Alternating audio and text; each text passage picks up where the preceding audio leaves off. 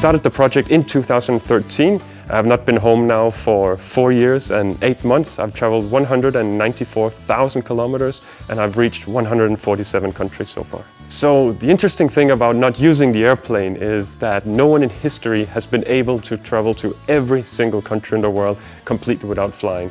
The form of transportation that I use within this project is public transportation. It's primarily buses. I go with trains, I go with different ships and boats and ferries, and sometimes I travel on board container ships.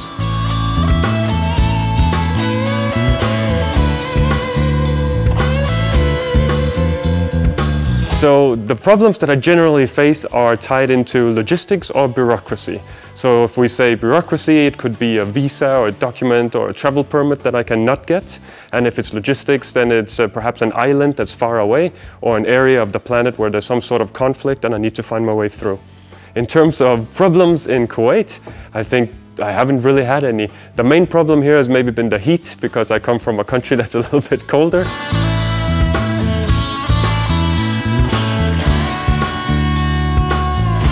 I'm a foreigner, and I'm a foreigner in every country I go to except my own country. And usually taxi drivers, there are different type of taxi drivers. Some are good, some are bad, but many of them, they're looking for an opportunity. And when they see a foreigner, then they know I don't know the price, I don't know the distance, I don't know the traffic, I don't know the time. So he sees an opportunity.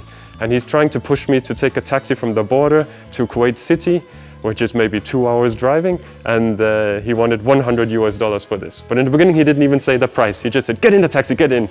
But I've been traveling for a long time and I've been negotiating with many taxi drivers and other people.